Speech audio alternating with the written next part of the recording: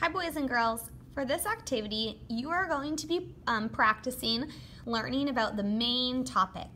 So your job is to find a baggie of picture cards that your teacher has. It might be in a bucket or in a drawer or in your resource center. So once you find it, I just need to pick one baggie. So I'm going to pick this one and then I don't need any other baggie. So I'm going to push those aside. After you have your baggie of picture cards, you're going to open up the baggie and then dump out the pictures.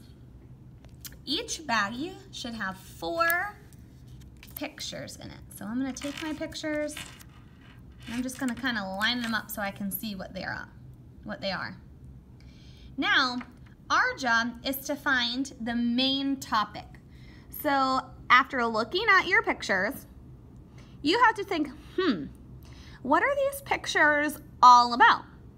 Because we know that when we read a story or when we write something, we know that the main topic is what the story or what you're writing is all about.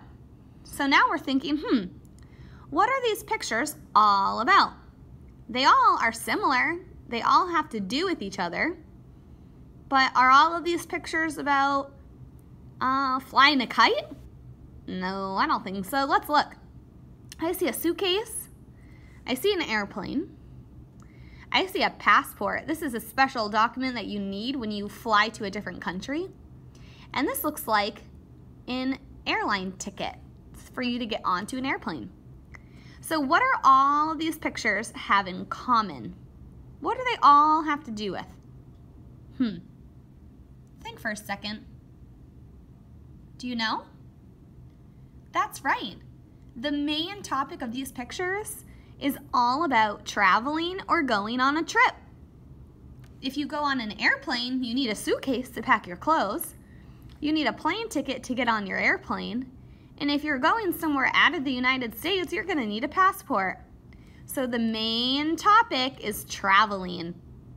All right, boys and girls, I want you to choose a different baggie of pictures and then take a video on Seesaw talking about your picture and telling your teacher what's the main topic. What are your pictures all about? Have fun!